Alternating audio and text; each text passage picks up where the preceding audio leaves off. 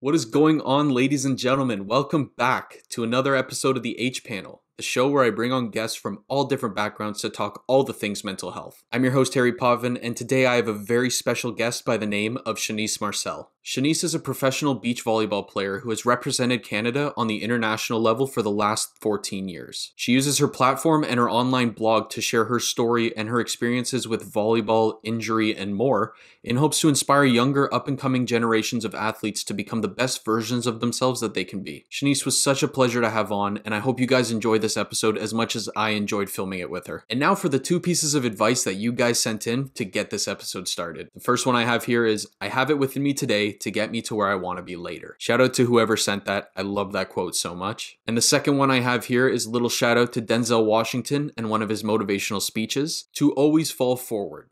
I love that one so much. Shout out to whoever sent that one as well. Before we get started here, guys, please like, comment, share, subscribe, give 5 stars, share with a student athlete you know that might need to hear this episode. I think it's very beneficial.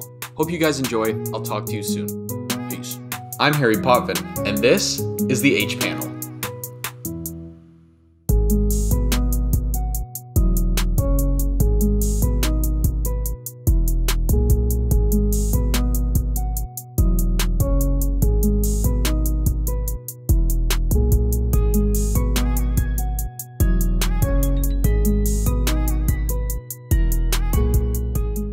Are you in Toronto right now? I am, yeah. Yeah, how are you doing with this whole wonderful year? What a question.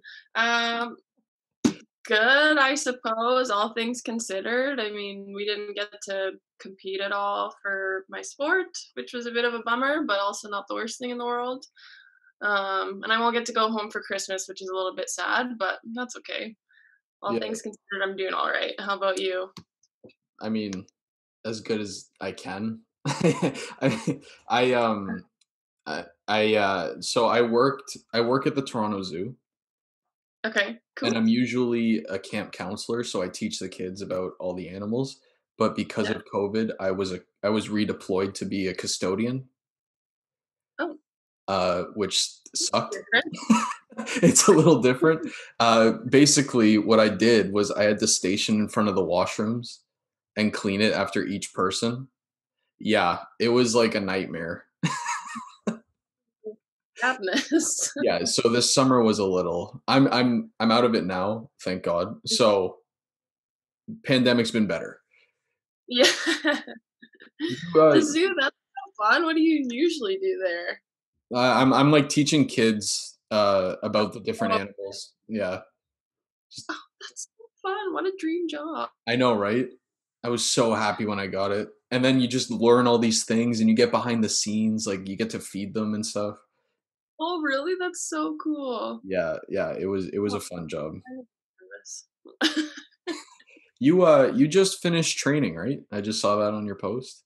Yeah, yeah. Yesterday was our last day on sand, and then today was our last day in the gym for a week. But yeah, we've got a nice kind of month-long break from practicing, which is really nice. I was at the point where I was pretty burnt out, Hmm, but yeah, things were things are done, so I'm happy. that's good, that's good. Oh, going into the new year rested then. Yeah, yeah. It was a really long training block for us because I started in August training again. Like once the pandemic hit in what was that, March? I don't even know anymore. Every day seems the Yeah? same. But from March till August, I didn't really do anything. I just was doing my best to work out at home, and then we were able to start practicing again. So once we started in August, we went right up until yesterday. So it was a long haul. Wow, that's a big stretch. Yeah, it was a bit too much. Oh, man. Well, Shanice, thank you so much for joining me today. I really appreciate it. Yeah, no problem. Before we get too into it, I wanted to just learn a little about yourself, like where you grew up, what made you choose volleyball as a sport, stuff like that. So I was born here in Toronto, but when I was 5, my family we moved to BC because my parents split up. So I grew up in a really small town called Arrington for 2 years, which is on Vancouver Island. probably never heard of it. Nope. And then after those 2 years, we moved to Victoria, which I'm sure you've heard of. There you go. So that's where I grew up. And then I guess I would have been in grade 5 when I started playing volleyball. Um, it was pretty much my first sport. Kind of prior to that, I did a little bit of like cross country, but I really don't like long distance running, so that didn't last very long. But yeah, my sister and I were really tall as young kids, so we had like a teacher in the school that kind of saw us in the hall one day and was like, "You guys try out for the volleyball team." So we did, and stuck with it ever since. And now, since 3 years ago, moved back to Toronto, so everything's come full circle again, I suppose. Switched from indoor to beach volleyball, and that's what I'm doing now. Nice. Do you which one do you prefer, beach or indoor? Oh, tough question. Um, I love both for different reasons. Indoor is so fun because it is a team sport.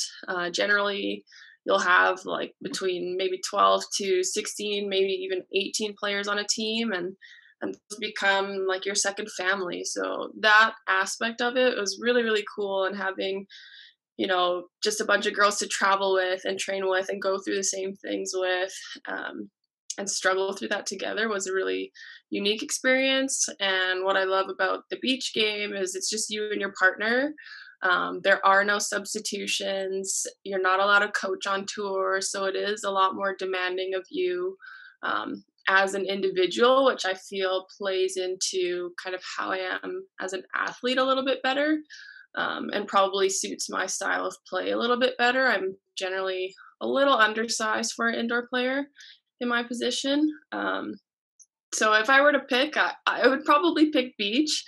I knew I would always kind of end up playing beach at one point in my life. It was just a matter of timing and a matter of what worked best for me. Nice. Yeah, I Yeah. the only experience with volleyball I have is in my third no, my second year of university. The swim team, we did an intramural game or intramural team, and we were called the Aqua Ballers, and we didn't win a single game. The only game we won was because the other team didn't show up. So we were like, "Yes, we're on a hot streak." Um, but I know nothing That's about volleyball, so all the respect to you. I'm more in the pool. okay. Okay. I definitely not. I almost drowned when I was little in a public pool of all places, so I don't enjoy water sports. Oh god, so it's like a little reoccurring thing every time you see water? Yeah, I mean, I had to take like a swimming course in university, and that was like a big struggle for me, but I did it. I can swim, I can do the bare minimum, but it's definitely not fun. I will, agree with that. Swimming's not fun. It hurts. So I wanted to talk about, competition comparisons. So you went to university to compete for volleyball, and you've been on multiple different stages and levels of competition. So how does your nervousness and pre-match anxiety differ between the different stages? And then how do you handle this anxiety before a match? That's such an interesting question because when I like transitioned from high school to university, I was such um, like a confident player, and that's what I would say my whole university experience was. I was just someone who like was so eager to play, was so sure of my own skill set, and almost wanting to prove to people that like I was good enough. Even in my first year, I went to a university where first and second years don't typically see the floor. They don't typically get any start time or play time in general, and I was kind of one of the first girls in that program to kind of make the coach think, oh, maybe first and second years can actually play and can handle that stress. So, um, and it must have worked because we won 5 championships, and I think that kind of that confidence and that really that reassurance in myself really guided me through that. And then when I transitioned from being a university athlete to a professional athlete, I went and lived in Europe for 3 years to play professionally indoors. My confidence took a huge hit, and that was directly correlated to the coach. they were much harder on me as an individual. They demanded a lot more, which of course it becomes your job now. So, a certain standard is required of you. And if you're not hitting that mark within like 1, 2, 3 points, you're going to hear about it and you're going to get subbed off, or you're not going to see the floor at all. So that was a really big challenge. And like in university, I would never get nervous for games. Maybe for like the championship games, just because, there's lots of people watching. There's a little bit more on the line. But in general, I would never get nervous. And now, like as a 30-year-old woman, when I play, I'm so nervous all the time before every match. And I think a lot of that came from like having my confidence shut down and having to work to build that back up. But I also like I'm a bit happy to have those nerves, as weird as that is to say, because I know that the game then means something to me, and that this sport is still important to me, and that I still have like a reason for wanting to compete and wanting to try and be better. But how do I manage that? Uh, I don't really say like, I don't really think I have specific things that I do to manage it. It just kind of goes away once I start playing. So I think a little bit of like, deep breathing kind of before those first couple of points or those first actions that you do, just to like settle your body physically, would be the only thing that I do. But after that, I just try and let my body and my brain kind of take over and not really like think about things too much and just do what I've done for so long. Yeah, nice. I've found that sometimes I'll feel like I'm out of it, and then once I hear the whistle, or like when I played rugby, once I heard the ball get kicked, like that's when your brain switches. That's the beauty of being an athlete, is like you can switch and you're like, okay, I'm in it. Hmm. Yeah, I think it's when you get almost too caught up in those nerves, like, oh my gosh, I'm nervous. Oh my gosh, my stomach is turning. Oh my gosh, like my brain's over here, instead of actually thinking of what I have to do in this moment. That's kind of when it becomes too much, and you're not able to control it. But if you just let at least in my experience, if you just kind of let your body and your mind relax into what you're doing because you've been doing it for so long, then it's much easier to, overcome that stuff. Yeah, definitely, 100%. So the Europeans are intense then? Oh my gosh, yeah. I played in Germany for 2 years, so I don't know if you've ever heard anyone speak German, but, it's a harsh language, especially when people are yelling at you in German, or, like, you've got thousands of fans and everyone's, like, yelling and screaming because 'cause they're so excited about the game. It's just, a little bit much, but yeah, they love their sports over there, which is really, really cool. I think with volleyball, you don't traditionally see that at the later stages of the game. Like it's quite big for club volleyball, in Canada, but kind of beyond that, it's not that important. It seems, which is so bizarre because I think it's such a beautiful sport. But yeah, the Europeans love it, and they are a bit out there, let's say. I love that. Yeah, no, I knew nothing about volleyball, and then I started going to like the matches at university, and it was like this is a lot of fun, and like it's Hmm. intense, and people I don't Hmm. know why it doesn't get enough hype. Yeah, that's definitely a really good question, and I hope in future years it starts to get, the hype and the respect that it deserves, because I think volleyball players are phenomenal athletes. Yeah, 100%. So you have a couple blog posts on your website, and I wanted to go over a couple of them. Uh, Sure. so the first one was kind of circling around your injuries, and you mentioned that you experienced two ACL tears, if I'm remembering right. Close. A shoulder surgery and then my ACL tear. Sorry, right. So with these two, what kind of mental strain was there when you experienced not one but two rock bottom quote unquote injuries? Mhm. Yeah, that was a really difficult time in my life, and it wasn't too long ago. In 2016, kind of after my year playing overseas, I was in France at the time, and I kind of had, this overused shoulder injury that I knew I needed some time off, and I would plead with my coach, like, hey, like, I don't think I can, actually play this match. Like I just need like 2 weeks to get my shoulder back into shape, but I never got that. And I ended the year and came home and had to get surgery. And that was like one of the hardest things to have to overcome for a couple of reasons. Like the first being that I had never been injured before in my life. Like I had barely rolled an ankle, so it was out for like, maybe one game or one practice. But I was the type of athlete that like even if I was so sick and like couldn't move, I was still going to show up for practice. So I had to take, a month where I was in this sling and couldn't move my arm. Daily things became really challenging to do. I had to rely on a lot of people to help me out in those first couple of weeks. Um, and I was with the national team at the time, but this was the year that the indoor national team was moving from Winnipeg to Vancouver.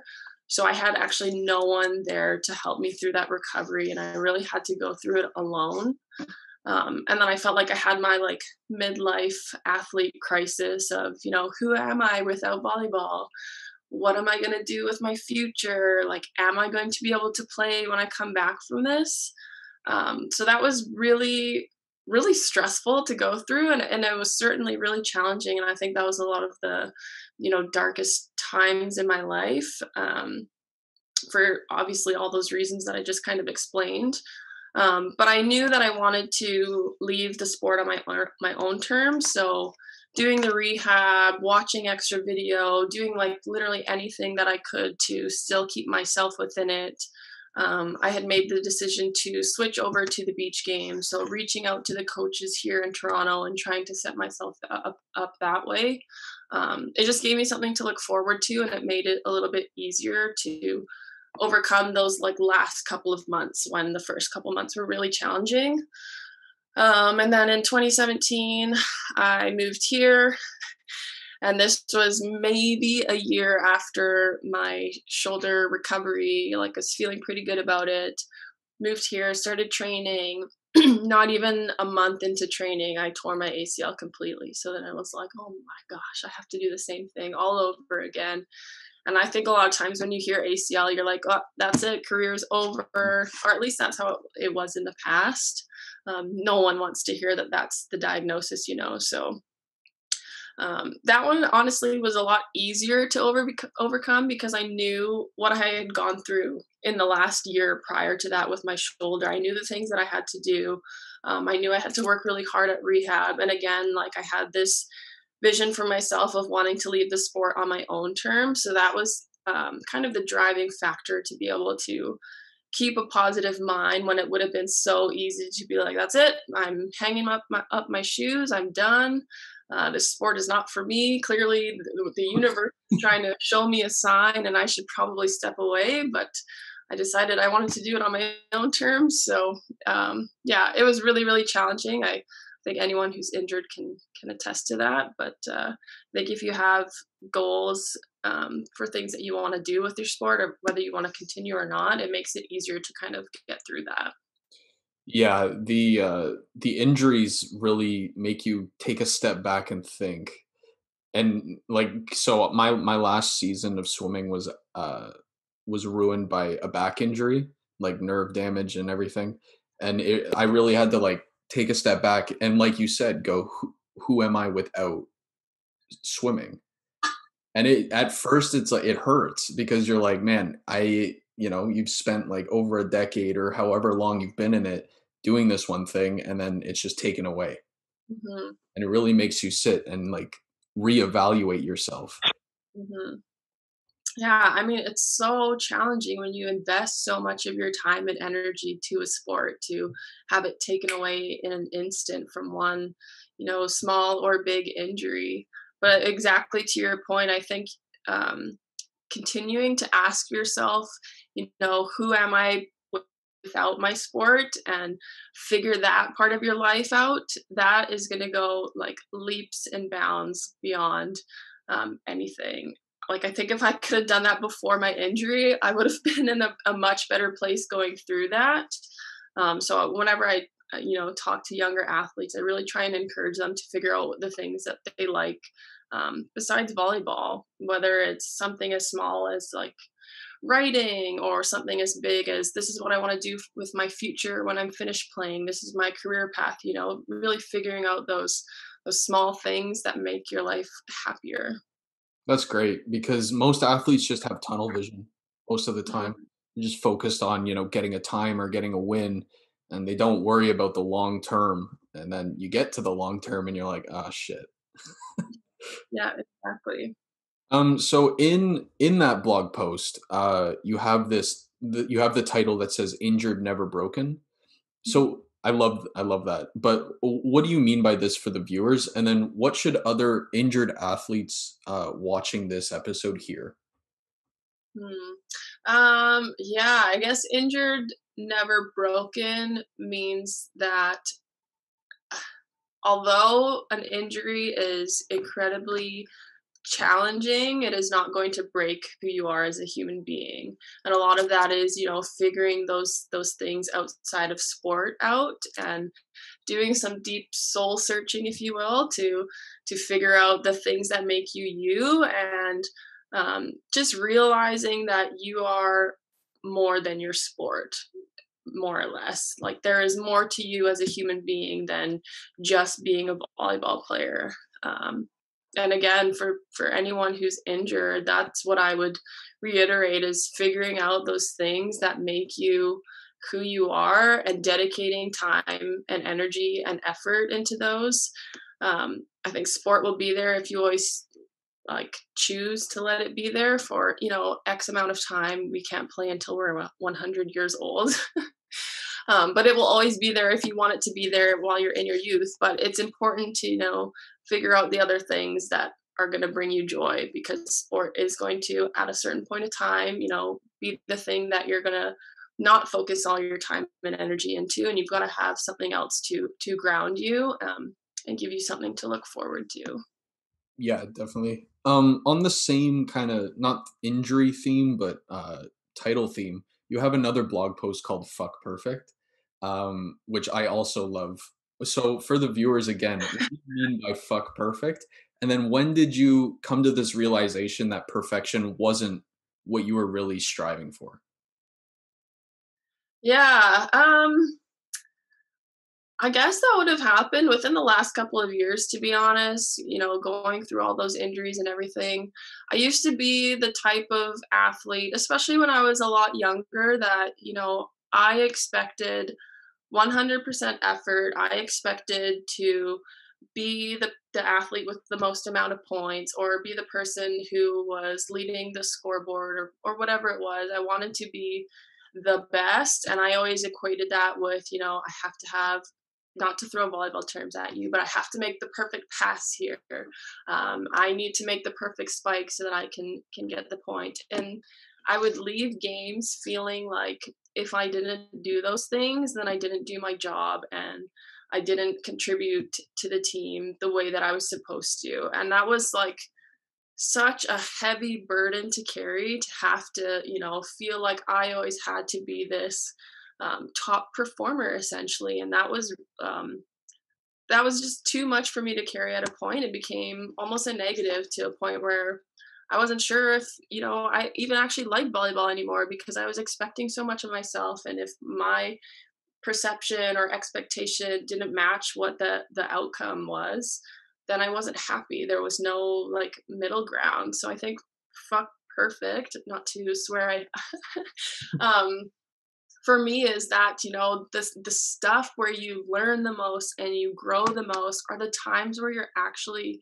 performing the worst, are the times that you're making the most mistakes and everything feels so challenging and hard, and you're really having to, fight your brain, fight your mind, fight your body to do the things that you want to do. Those are like the moments where, at least in my experience, again, I have had the most growth as a person, first and foremost, and as an athlete, when I'm really going through the shit, for lack of a better term.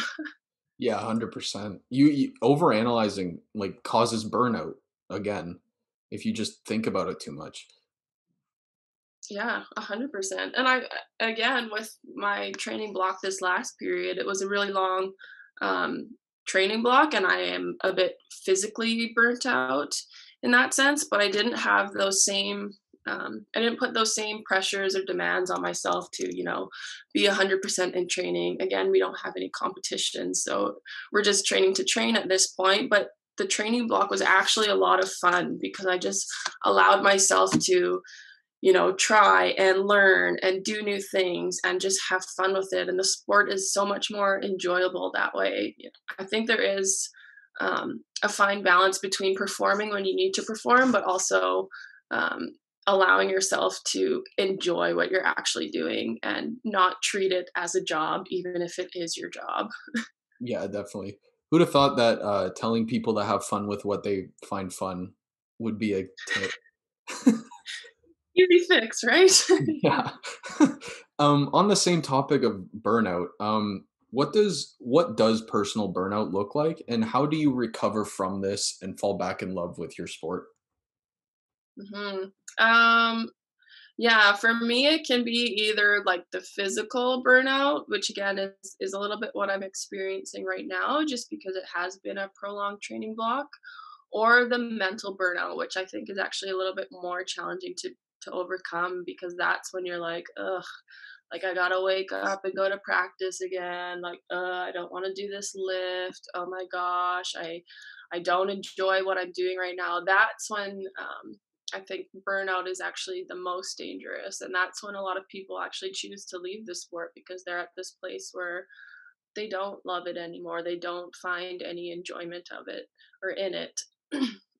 So for me, I try to, when I do have long training blocks, I try to put my time and effort into other things. So you'll see my lovely little painting here. Oh, very nice. um, yeah, I've been getting into, painting a lot in my spare time to just have something to completely shut my mind off of volleyball, and pour my heart and soul, if you will, into something else, and to give myself that mental break that I'm not necessarily getting if I'm having that prolonged training block.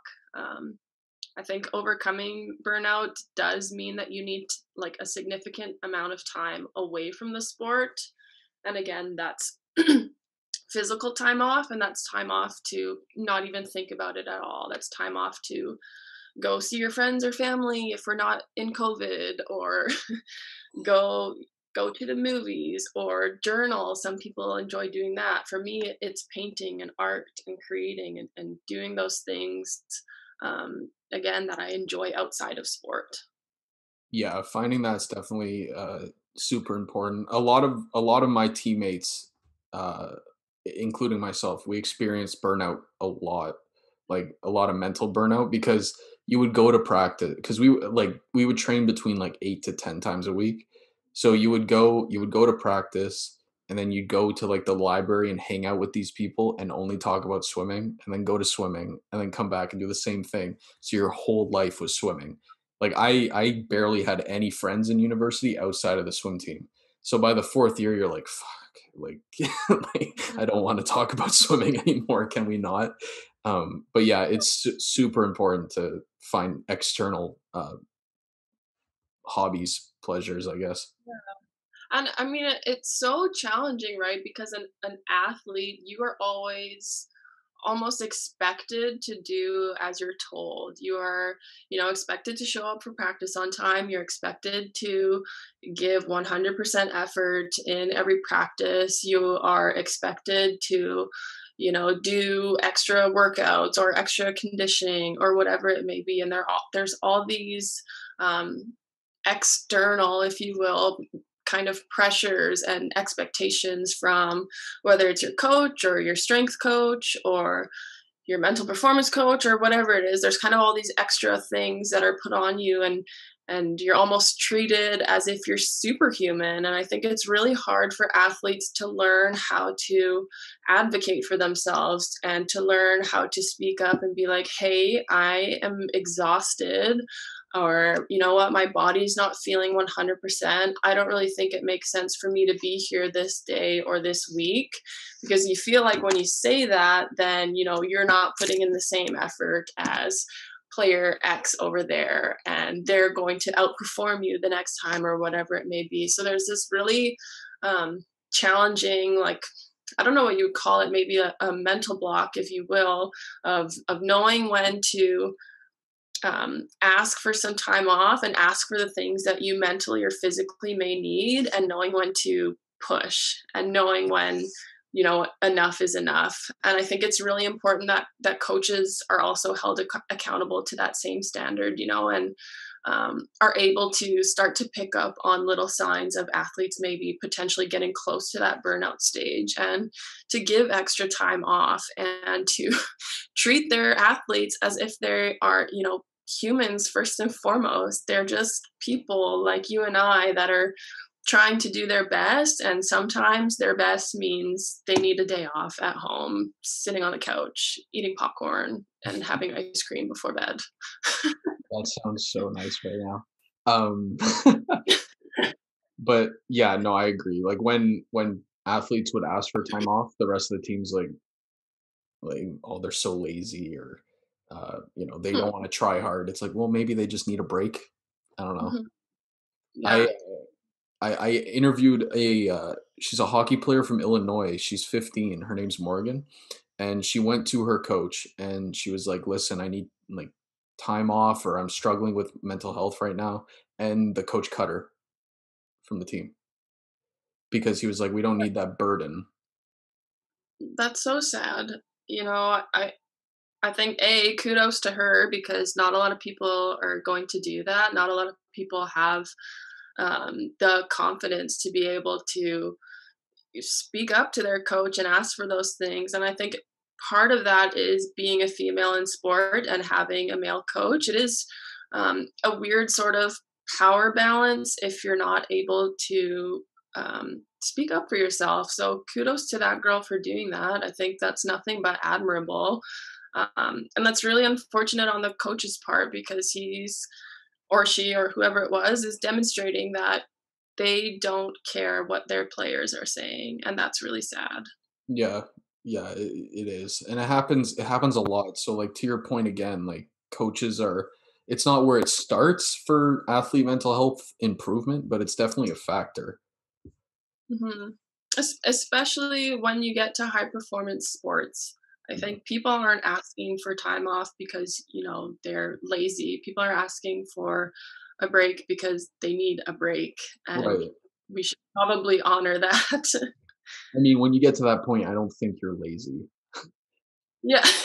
Yeah, exactly. You didn't get to that point, eating popcorn and ice cream. So another blog post that you talked about, and this is kind of another theme I wanted to get towards, is about getting recruited during a pandemic. And so, and I kind of wanted to talk about this because there are, we're in a pandemic. All these student athletes are uh, wondering this same question. So, how can high school athletes show off their talents right now to recruiters during this time? Mhm.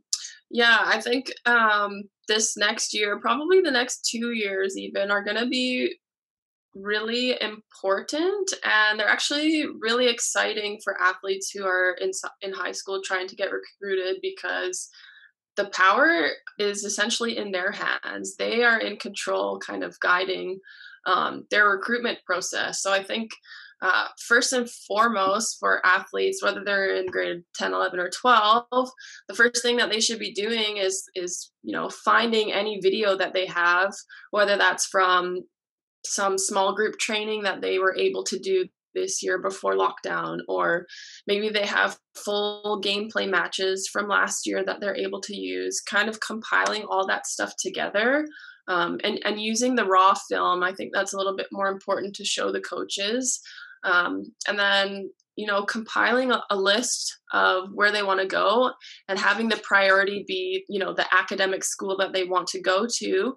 um, make a little list of, let's say, your top 5 choices, and then send an email to those coaches and say who you are, your position, what year you graduate in. Send that film off. I think, what's the worst thing that can happen? A coach is not going to get back to you. That's okay. Then you move on to the next one, and you have that list to kind of go through, and it's okay if you don't hear back from all the coaches.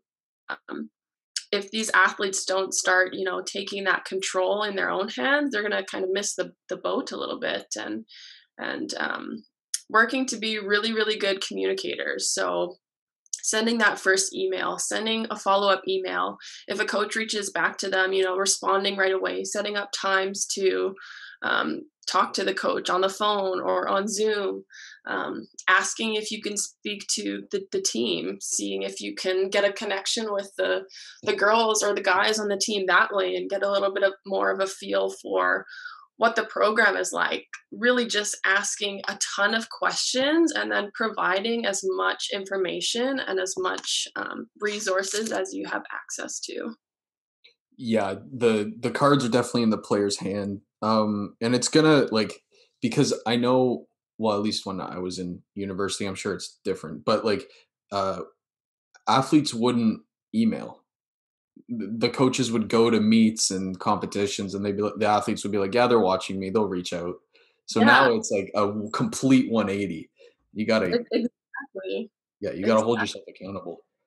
Totally. And I mean, coaches won't be able to watch at or high school athletes this year. There, at least as far as volleyball goes, there is no volleyball happening right now. So coaches won't be able to see any, weekend tournaments or um, club championships, and who knows what's going to happen next year even. So I think that a part of the equation is really um, weird and challenging, both as an athlete and as a coach, to try and navigate that. And essentially coaches are having to recruit without having seen some of these players in person. So I think there needs to be that extra communication piece through email, through Zoom.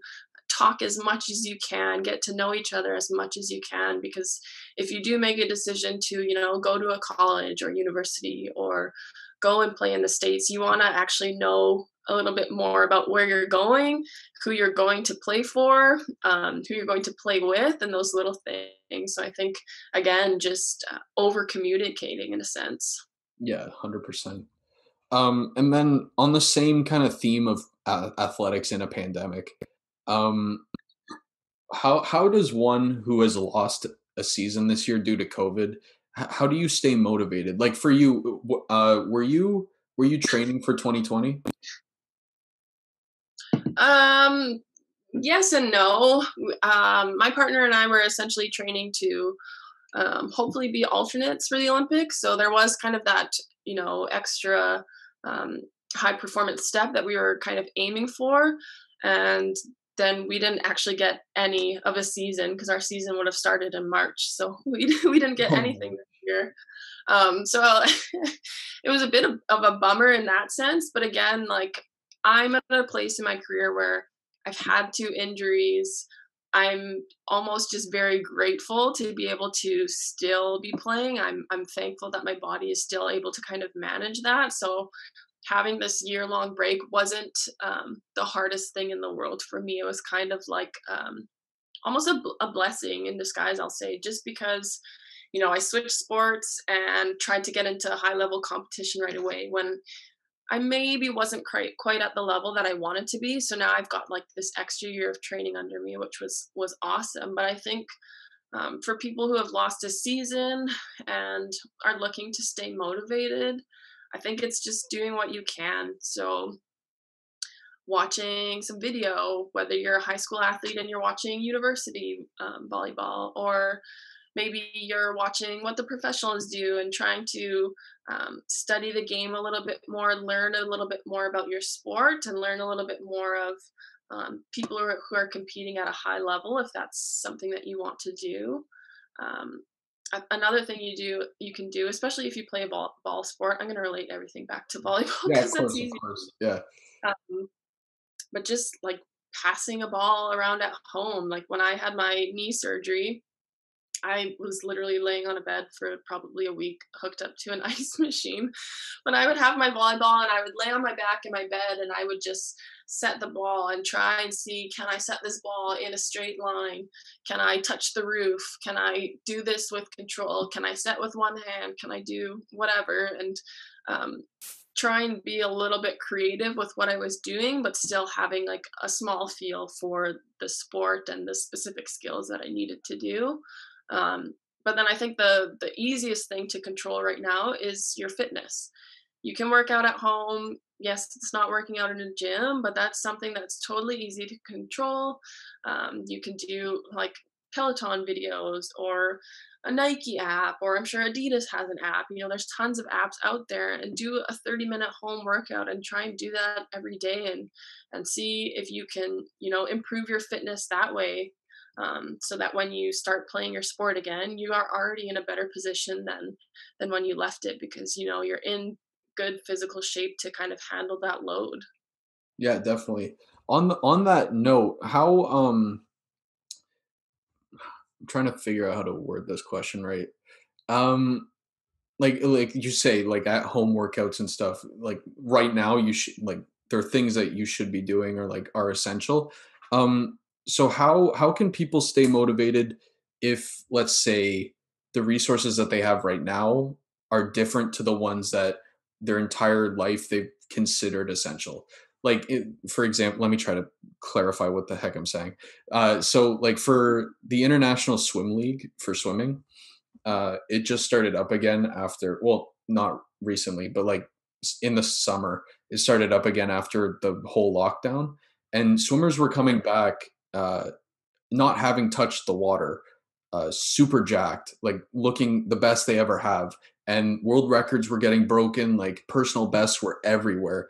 But it's because like they had been working different muscle groups than they had their whole lives, and it actually like took their game to the next level. So Mm. how can athletes like stay motivated with these workouts when their whole life it hasn't really been considered essential for them? Yeah, that's a really good question. I think for me, like when I had that lockdown period before I was able to start training it again, I honestly just tried everything. Like I said, I don't like distance running. I would try running outside because I needed something to do. There was a track right beside where I lived, so I would go and run intervals, or yeah, try doing different types of sprints. I would go to a hill outside and try and do some hill sprints. That was awful. I tried like kickboxing YouTube videos that were an hour long. Like I literally tried everything, just because, it is hard when you're at home and you're doing the same thing and it becomes monotonous. It's much like, when you're getting to that burnout point in your sport, it's like, oh gosh, another home workout. I don't want to do that. I think the best thing that you can do is honestly try different things and try as much as you can, and challenge yourself in that way. That's probably the easiest thing that you can do. And if you're really up for it, there is this video of David Goggins. I don't know if you've heard of him. That guy is nuts. He is so fit and his workouts are insane. But there's like this video where he was doing, I think it was honestly like push ups, jumping jacks, and whatever. And he did like 1,000 of each. And I tried to do that video and it was awful. But it was something to do. And then you know what, I kind of enjoyed the pain, so I was like, oh, I want to do better tomorrow, I'm going to try it again. And I did that for like 4 days straight, and then got to a point where I was like, yeah, I'm done with this video, let's move on, let's try something else. Oh man, yeah. I like in the beginning, I for some reason when I was looking for home workouts, I'd pick the people that looked the most jacked. And I was like, I can probably keep up with them. But I had been out of the pool for months, and I would go, I'd do it. It'd be a 10-minute workout and I couldn't move the next day. I would just lose motivation again. It was like the worst cycle ever. Yeah. And I think everyone is like different in that sense. Some people love working out and some people love doing tons of different things, and that's not for everyone. Like I can't say that I love working out at home. That was out of more of a necessity for me. But I do enjoy trying different things, so that was like the only way that I could manage those at home workouts. So I think it's just a matter of like knowing yourself and knowing what you do and don't like, and then trying to kind of nurture that. Yeah. Even if you don't know yourself, now's the perfect time to figure it out. Totally, totally. So what should athletes who, let's say, they weren't gonna go pro and they're in their last year of university and this was gonna be their last season, what should these athletes keep in mind right now? Mhm. Oh, yeah, my heart goes out to those people, but I think, you know, making the most of it with what you can. So I coach at York University here, and we have two athletes who are in their fifth year who will probably not get, much of a season. If anything, hopefully we can have some scrimmages amongst our team. But I think those two girls have done a tremendous, tremendous job of making the most of what the year has been. They have been so active in, reaching out to the first year athletes and getting to know their teammates on a more deeper level, and being really superstar rock solid for everyone else when everything is coming crashing down and we're having to adjust and we're not allowed to practice now and everyone's moving to home workouts. These girls have done an amazing job of like having a really positive outlook on trying to just do the best with what they can, and I think they've been yeah, kind of pillars for what athletes who are losing this season should be. And I think, yeah, the best thing that you can do, whether you do get a chance to play or not, you do get a season or not, whatever it looks like, is to just enjoy and savor every moment for what it is and really, really appreciate it. Because I think being a university athlete or being a high school athlete and your career is ending, whatever it is, those are such special times in your life that are going to propel you for your future. They're going to set you up for so many things in your life. And I think those experiences and those bonds with your teammates are really, really special. So just making the most of it as you can. Yeah, as tough as that is, like it's all you can do right now, really. Really. Yeah. So I only have two questions left for you, and they're not really related to sports at all. It's just kind of the two that I'm asking this season for all my guests. Mhm. So the first one here, so with this pandemic, there's been, and this is no surprise to anyone, there's been multiple reports that mental illness cases have increased, substance abuse has increased, domestic abuse has increased, and a large portion of these numbers increasing can be linked tightly to the huge amount of job loss in the world, the fear mongering that the media loves to give us, personal loss, and then this growing uncertainty that a lot of people have because we're going into a second lockdown. Toronto's already in the second lockdown, so Mhm. like yes, the vaccine's there, but like what's going on, kind of thing. So where do we go from here, and how can we stop these numbers from rising? That is such a. I'm not a scientist. I'll just start off and say that much. Um, it's really tough. I can really appreciate this situation from both sides. But I think if we're going to overcome this in a way that's positive for everyone, we need everyone to do a really good job of, doing the bare minimum, staying at home as much as you can, wearing a mask, doing kind of those little things that the government and the health ministers or whatever are telling us to do. I think those are so important, especially around this time. But I can appreciate how challenging that is, especially if you live alone, if you don't live in a good situation, whatever it may be. Um, and I would say for people who are in those circumstances, do your best to find resources to help you through that. When the first lockdown hit, I was in a not very good place. There was a lot of things that happened in my life that really um, caused some challenges. So I took it upon myself to reach out to Morneau Chapelle, or my French is not good, but and speak to a therapist because I knew that that was what I needed in that moment to help me deal with everything that was going on, because it felt like volleyball is not here, my family is on the other side of the country, this is going wrong, this is going wrong, nothing's going right. And it just became a little bit too much at one point. So I think it's really important for people, if they are struggling, to find those resources to help them. And if they're not sure where to find those resources, to ask someone that they're close to hopefully help them. Or reach out to a family member that they're close to be like, hey, like I'm not okay. And to know that that is also okay to say those things, to verbalize them to someone else, and to rely on someone else for help. But yeah, I can really appreciate how challenging this time is, this situation is. It's not one that I don't think anyone pictured ourselves being in at any point in our lives. So it's really weird to kind of go through, and I see it from both sides. But I think that the sooner we can kind of nip this thing in the bud, and then the sooner the vaccine rolls out and all that stuff, then we're going to be in a much better place 1 year from now. Yeah, I 100%. The nice thing about like the internet now is that all these resources are pretty easily accessible for most people, I should say. But like it's just Mhm, like one click away, one call away. So that definitely helps. mhm. Yeah, exactly. And then my last question for you, actually, first on the topic of masks again, um, I personally like the mask in the winter. I don't know, my face gets so cold. I feel the same way. I transit everywhere, so I'm like always out in the cold. I'm like, oh, this is like an extra warming accessory. Yeah, exactly. It's not a scarf, but it like does the same thing. I've Yeah, seen I yeah. saw I mean, I can see how. Oh, go ahead. no, go for it, go for it.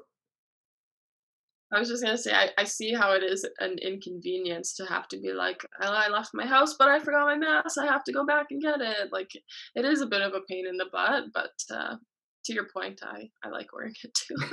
I've seen people this is something that I will never understand, but they'll be in like a grocery store and they'll have their mask on, but they'll take it off to cough. Wait, what? That that doesn't seem right. Like, does that not defeat the entire purpose? I think so. I I think saw it at the zoo all the time and I was so confused. I was like, "What are you doing? That's the one thing you should have a mask on for." yeah, yeah. Anyway, yeah, Well, I just had to get that out because I never understood that. it's too funny. So my last question for you, Shanice, is um, I've been getting a lot of people reaching out to me, being stressed and anxious because they feel like they haven't done anything quote unquote significant during this entire pandemic. And a lot of this can be attributed to when it first started, there were a lot of Instagram accounts. I don't even know what other word to say. Instagram accounts and people going, "What are you going to do about it? This is your time to shine. This is your time to get fit, do all these things because you have so much free time." Without really considering the traumatic impact that COVID had on everyone. Mhm. So, what would you say to people who may be feeling this anxiety or this stress because they haven't done anything significant during these last 8, 9 months? Yeah, honestly, screw that and screw all those accounts. Like, or even like being on Instagram or being on TikTok or whatever it is, and you're seeing people doing all these cool things, like that is okay if that's not your reality. For the first, like, I don't know, 6 or 7 months of COVID, I really didn't do very much. And to kind of what you're saying, I was like, well, I'm 30 years old, like, I'm not accomplishing anything significant. I haven't solved world hunger or whatever it is, like I hadn't done anything big. And that was okay because I needed that time to, you know, to your point, like get through my own trauma and get through my own things that I was dealing with. And that was completely 100% okay.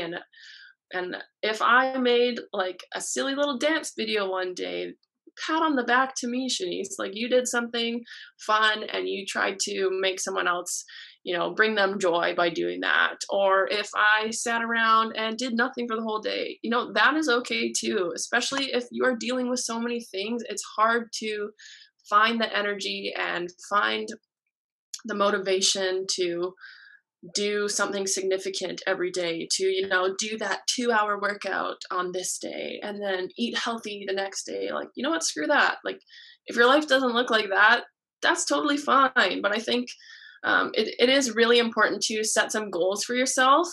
And I think for me, that's one thing that's helped me be a little bit more, what's the word I'm looking for?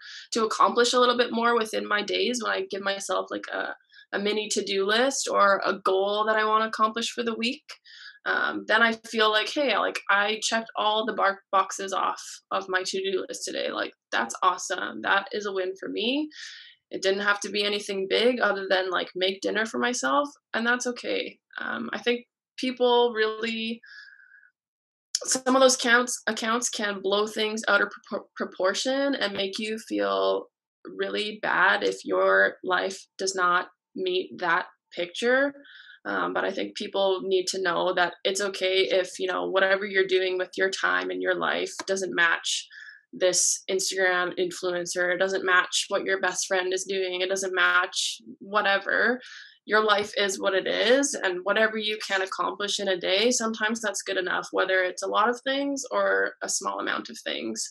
But for me personally, I do need that kind of goal setting or to-do list, or, you know, something really, really small that I want to do for my day, so that I can feel like, hey, like I made it through the day and I actually did something, and I can feel okay about that. Yeah, I love that. Yeah, so you don't have to make $1 million right now. It's okay. No, probably won't make $1 million ever, and that's okay. Never gonna see those digits. So where can my viewers find you? Oh, good question. Do I even know my handles? You can find me on Instagram at Shanice Marcelle 18. I have my own website. I post some blogs on there. That's www.shanicemarcelle.com. Yeah, those are probably the two main places I would send people to. Right on. Shanice, this has been a pleasure. Thank you so much for joining me today. Yeah, no problem, Harry. Nice to meet you and nice to chat. It's been fun. And to all my viewers, I will see you guys next time. Hey guys, thanks for watching another episode of my show. If you want more episodes of the H Panel, the button's going to be right here. If you want to subscribe for more videos from myself, it'll be right down below. Please like, comment, share, give 5 stars. Let's keep this conversation going, guys, all right? I'll see you next time. Thank you for your support.